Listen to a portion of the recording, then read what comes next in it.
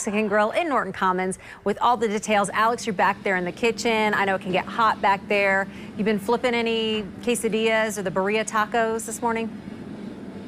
You know what? There are some requirements when you come back here to Gustavo's kitchen. He said he's going to kick me out if I don't wear a Gustavo's hat. So we're going to put it on so he'll cook some more tacos for us. Gustavo, you have 3 more tacos you're cooking that will be at the Louisville Taco Festival this weekend. What are you cooking? I'm cooking a veggie taco with corn and poblano peppers, mushrooms, and onions.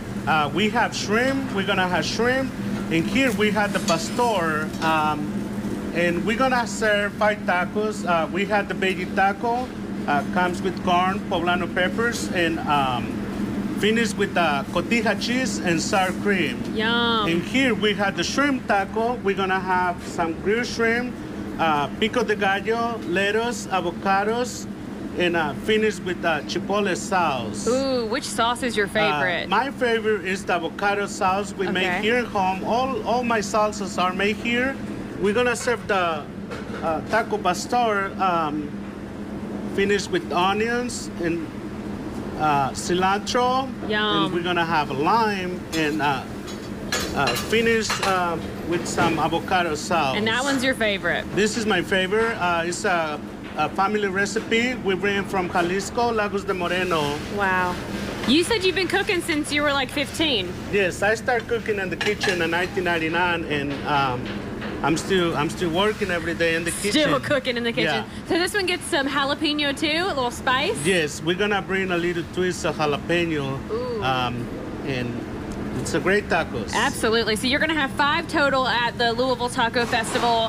What are you looking forward to most about being at that festival? It's gonna be super busy. I'm excited.